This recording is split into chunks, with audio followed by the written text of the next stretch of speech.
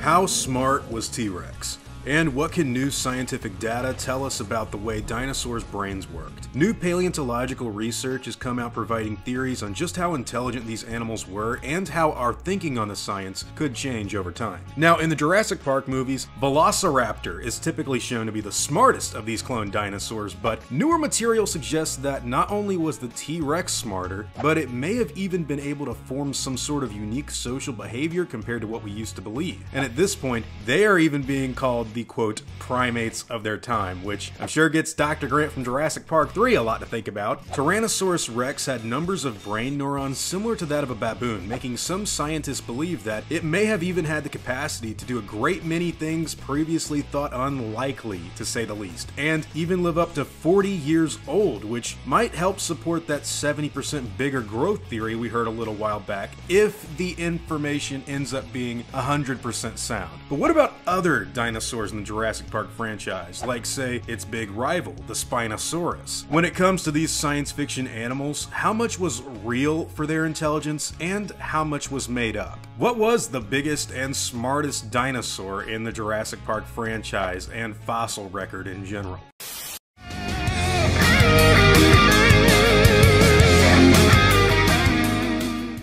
What's going on, guys? Hope you're all doing well. Now for today's video, I wanted to talk about a new paleontological study involving the Spinosaur family. Apparently there was a scan or a group of scans done on some of the fossilized material from these dinosaurs that could help tell us some stuff about their brains and how they would have behaved in real life compared to other animals. And the idea of learning more about that, especially after newer T.Rex brain studies have come out about the animal being intelligent to something of a degree to like a baboon, well, it was really interesting to me, whether or not it's true or not, especially in comparison to some of this new information that dives into the Spinosaur creatures. Now, just for the sake of context, the Tyrannosaur level of intelligence that I was talking about comes from a newer study that suggests that the dinosaurs may have been the primates of their time, and just like every other bit of paleontological information that has come out over the last very long time, it's something that's gotten a lot of people talking. I started to read some of it, but when somebody mentioned that the animals may have been intelligent enough to have used tools and developed culture, I just laughed. And look, I do know that the T-Rex was a very intelligent animal, that's fact, but the whole way that science was framed was pretty wild in the articles, especially because most of paleontology, like I've said before in the past, is a lot of guesswork. Not saying there's no good stuff in that research, it's just that I'm not a paleontologist and I'm literally just going over what's in the dinosaur brain articles today, and it made me laugh. But yeah, just an FYI.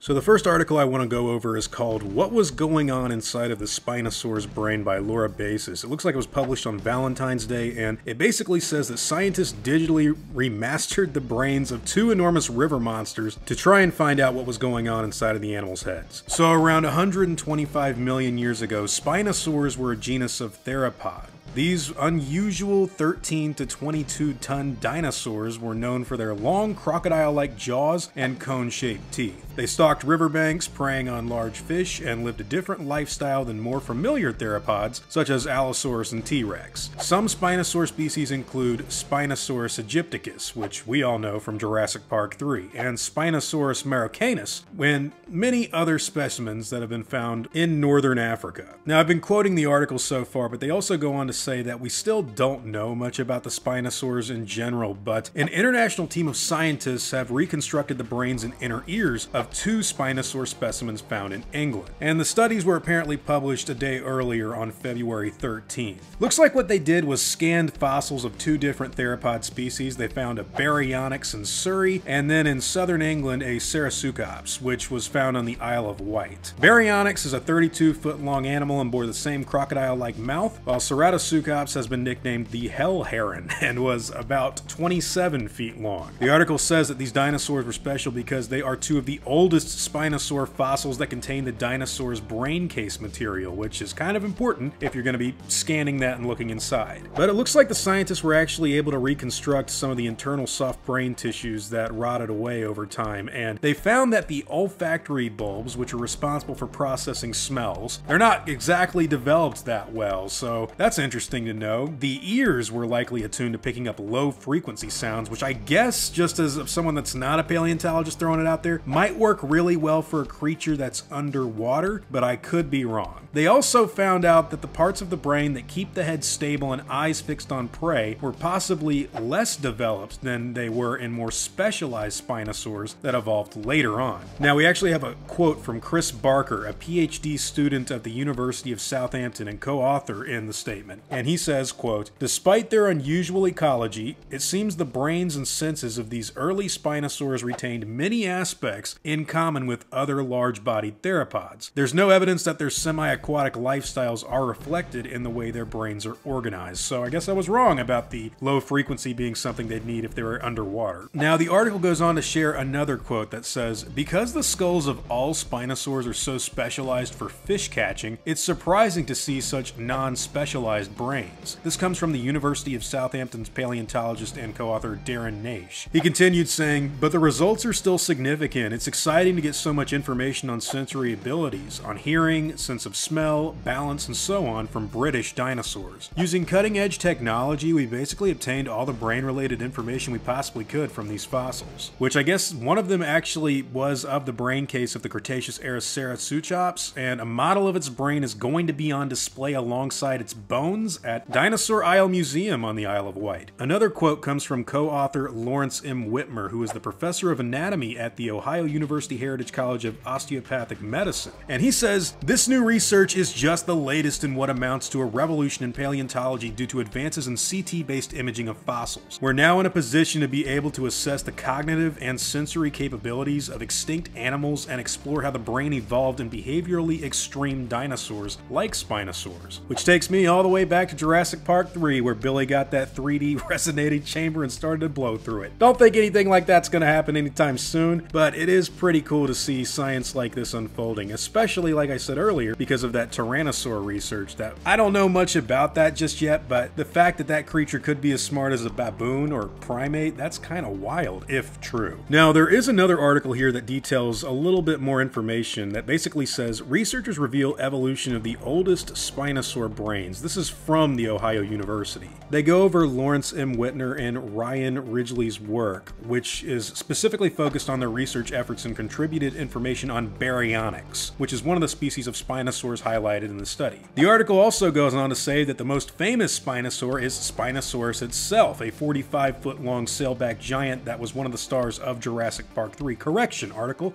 it was the star of Jurassic Park 3. This article mentions that Whitmer and Ridgely have been working on brain evolution for over 20 years, by the way. Currently, these researchers have gotten a major new grant from the Swedish Research Council to study the evolution of the brain and cognition with collaborators in Sweden, Scotland, and Czech Republic. That's pretty nifty. Bottom line, it looks like Spinosaurus brain cases aren't exactly that different, or not as different as you would think comparatively to other theropod dinosaurs. In fact, I think that the takeaway from this is that they actually don't show much of a development for the olfactory bulbs, which process smells. It's also weird that they said that the ears weren't They were focused in on low frequencies, but that had nothing to do with the semi-aquatic lifestyle. In fact, nothing was really reflective of that in the way their brains were organized, and they were kind of just, they retained so many aspects in common with other large-bodied theropods that there's really not much of a difference, which is very interesting to me. Basically, Spinosaurs, like Baryonyx and Ceratops, were kind of just normal-brained animals, normal-brained dinosaurs, compared to other animals that we would have known of in the theropod group. But that's kind of wild, but it's not exactly the craziest thing I've ever heard, and I will admit, when you get to the research of something like a Tyrannosaur's intelligence, or maybe the intelligence of one of the other dinosaurs or prehistoric animals from the past, that seems to be much more interesting because those creatures were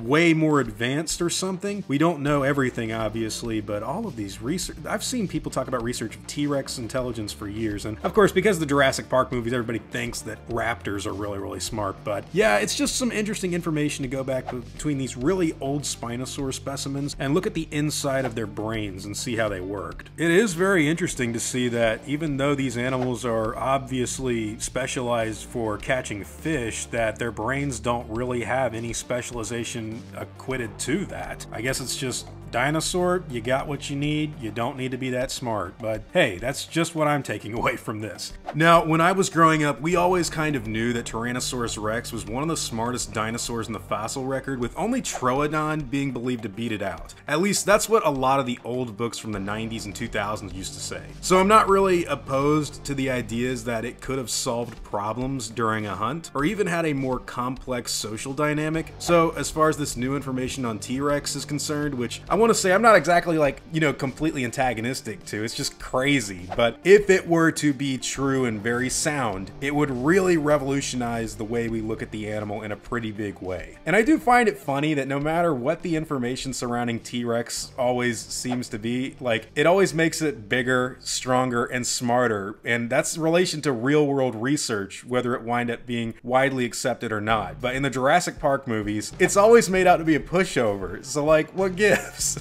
This information on the Spinosaur species, on the other hand, is kind of way different, and yeah, just something to think about. In newer movies, it would be interesting to see them implement something like an incredibly smarter Tyrannosaurus Rex, or maybe even more Spinosaur brain research on the actual living animal for a new clone, whether it be something apart from Baryonyx, maybe a Suchomimus. We already know that's on InGen's list. But this information is pretty cool, and I'm glad that a lot of it can be kind of put out there for not only paleontology fans, but we as Jurassic Park fans can kind of absorb this stuff and say, hey, wouldn't it be cool if they had like a lab scene showcase some of this research done for future plots? I think it would be anyways. Anyways, guys, what are all of your thoughts on this research? What do you think of the intelligence of a Spinosaur comparative to other animals like T-Rex? And do you think this is interesting information to walk away from? Spinosaurus was probably not as smart as T-Rex from what we're gathering here, but who knows? Anyways, whatever your own thoughts and opinions happen to be, I'd love to hear them in the comments down below.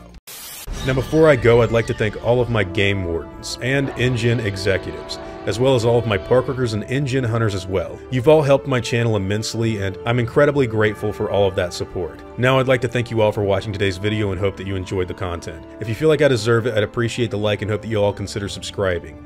I'll see you all in the next video, guys, and as always, take it easy.